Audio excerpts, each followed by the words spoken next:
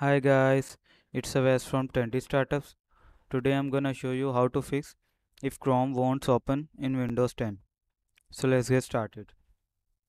So simply right click on Chrome shortcut, click on open file location.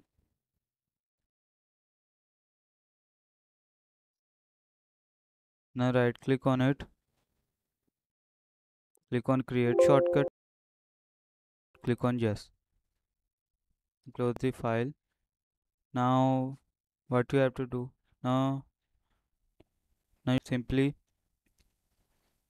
rename the file and delete the previous shortcut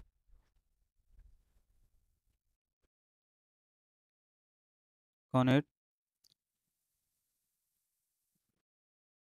This may fix your problem.